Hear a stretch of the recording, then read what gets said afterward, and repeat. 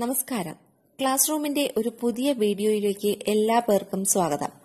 ഇന്ന് നമുക്ക് 6ാം ക്ലാസ്സിലെ ബേസിക് സയൻസിലെ ഒന്നാമത്തെ യൂണിറ്റായ കാസ്കെറ്റ്സ് ഓഫ് ലൈഫ് അത് ഫുൾ പഠിക്കാം.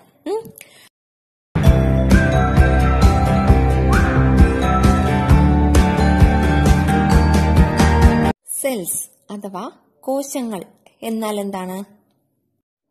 The body is made up of many small units called cells.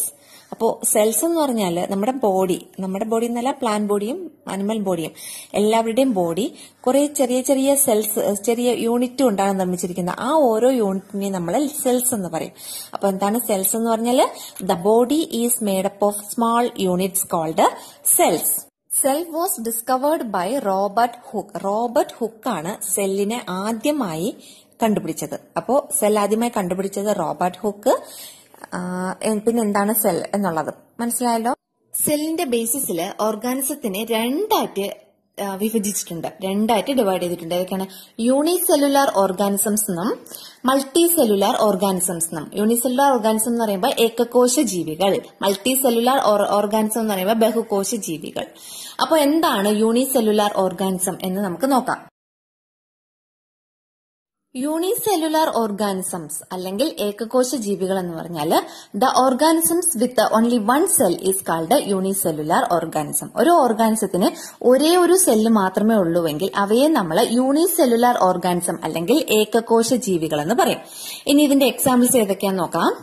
Amoeba, പാരമീഷിയം, euglena, bacteria ഇവയാണ് ഏകകോശ ജീവികൾ അല്ലെങ്കിൽ യൂണിസെല്ലുലാർ ഓർഗാനിസത്തിന് എക്സാമ്പിൾസ് എന്ന് പറയുന്നത്. അവയുടെ പിക്ചർ ഇതാ ഇവിടെ കൊടുത്തിട്ടുണ്ട്. അമീബയുടെയും പാരമീസിയത്തിന്റെയും യൂഗ്ലിനയുടെയും പിക്ചറാണ് ഈ കൊടുത്തിട്ടുള്ളത്. അടുത്തത് മൾട്ടി സെല്ലുലാർ ഓർഗാനിസംസ് അല്ലെങ്കിൽ ബഹുകോശ ജീവികൾ എന്താണെന്ന് നോക്കാം. The organism with more than one cell is called multi cellular organism. അതായത് ഒരു ഓർഗാനിസത്തിന് ഒന്നിൽ കൂടുതൽ സെൽസ് ഉണ്ടെങ്കിൽ അവയെ നമ്മൾ മൾട്ടി സെല്ലുലാർ ഓർഗാനിസം എന്നാണ് പറയുന്നത്. പ്ലാന്റ്സും അനിമൽസും ഒക്കെ മൾട്ടി സെല്ലുലാർ ഓർഗാനിസത്തിന് എക്സാമ്പിൾ ആണ് അല്ലേ? അപ്പോ മനസ്സിലായല്ലോ ഇത് നമ്മുടെ യൂണിസെല്ലുലാർ ഓർഗാനിസമും മൾട്ടി സെല്ലുലാർ ഓർഗാനിസംസും എന്താണെന്നുള്ളത്. ഇവിടെ കൊടുത്തിട്ടുള്ളത് ഒരു അനിമൽ സെല്ലിന്റെയും ഒരു plant സെല്ലിന്റെയും പിക്ചറാണ്.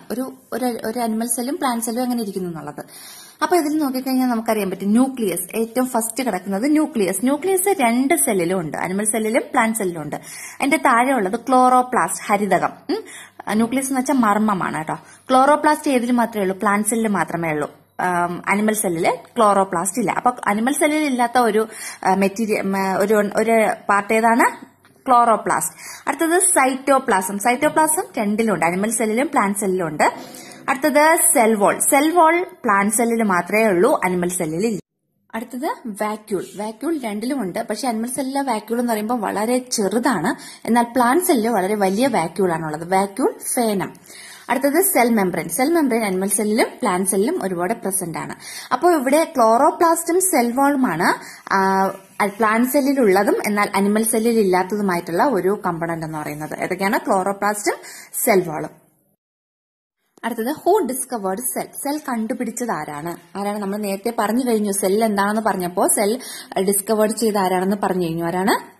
Robert hook. Robert ഹുക്കാണ് cell discover ചെയ്തത്. Who discovered that the animal body is made up of cell. Animal body നിർമ്മിച്ചിരിക്കുന്നത് കോശങ്ങൾ കൊണ്ടാണ് അല്ലെങ്കിൽ സെൽസ് കൊണ്ടാണെന്ന് കണ്ടുപിടിച്ചത് ആര്? Theodore Schwann. അതാണ് തിയോഡർ ഷ്വാൻ. ആ spelling നോക്കിയോളണം. THEODOR, Theodore Schwann, SCHWANN. അപ്പോ അനിമൽ ബോഡി കമ്പോസ് ചെയ്തേക്കുന്നത് സെൽസ് വെച്ചിട്ടാണ് എന്ന് കണ്ടുപിടിച്ചത് ആരാണ്? Theodore Schwann. Next, who discovered that the plant body is made up of cell. Plant body cell വെച്ചിട്ടാണ് നിർമ്മിച്ചിരിക്കുന്നത് എന്ന് കണ്ടുപിടിച്ചത് ആരാണ്? Answer MJ Schleiden. ആരാണ്? MJ ഷ്ലീഡൻ ആണ് പ്ലാന്റ് ബോഡി സെൽ വെച്ചിട്ടാണ് കമ്പോസ് ചെയ്തേക്കുന്നതെന്ന് കണ്ടുപിടിച്ചത്. ഷ്ലീഡന്റെ സ്പെല്ലിംഗ് SCHLEIDEN. അടുത്തത് ഇവിടെ അനിമൽ സെല്ലിന്റെ പിക്ചർ കൊടുത്തിട്ടുണ്ട്. അതിൽ 3 പ്രധാനപ്പെട്ട കമ്പോണന്റ് ഇവിടെ അടയാളപ്പെടുത്തിയിട്ടുണ്ട്. സെൽ മെംബ്രെയിൻ, ഏറ്റവും പുറത്തുള്ള ഔട്ടർ കവറിംഗ്, പിന്നെ ഒരു സൈറ്റോപ്ലാസം, അതിന്റെ അകത്തുള്ള ആ ഒരു സൊല്യൂഷൻ, പിന്നെ ഏതാണ്? ന്യൂക്ലിയസ്. ഇത്രയും കാര്യങ്ങൾ അടയാളപ്പെടുത്തിയിട്ടുണ്ട്. ഇതൊക്കെ എന്താണ് എന്നുള്ളത് നമുക്ക് നോക്കാം. Nucleus is the centre of the cell. അതായത് ഒരു സെല്ലിന്റെ സെന്റർ ആണ് ന്യൂക്ലിയസ് എന്നറിയപ്പെടുന്നത്, അല്ലെങ്കിൽ മർമ്മം. അടുത്തത്, അപ്പൊ nucleus is the centre of the cell. അടുത്തത് cell membrane. Cell membrane is the covering of the cell. ഒരു സെല്ലിന്റെ കവറിംഗ്, പുറത്തുള്ള ഒരു കവറിംഗ് ആണ് സെൽ മെംബ്രെയിൻ എന്ന് പറയുന്നത്. അപ്പൊ cell membrane is the covering of the cell. അടുത്തത് cytoplasm. Cytoplasm is the matrix filled inside the cell membrane. Cell മെംബ്രെയിന്റെ ഉള്ളില് നിറച്ചിരിക്കുന്ന ഒരു ദ്രാവകം അല്ലെങ്കിൽ മെട്രിക്സ്, അതാണ് എന്ന് പറയുന്നത് cytoplasm. Cytoplasm is the matrix filled inside the cell membrane. Cell മെംബ്രെയിന്റെ ഉള്ളില് ഫിൽ ചെയ്ത് വെച്ചിരിക്കുന്ന മെട്രിക്സിനാണ് നമ്മൾ സൈറ്റോപ്ലാസം എന്ന് പറയുന്നത്. അപ്പോ cytoplasm is the matrix filled inside the cell membrane.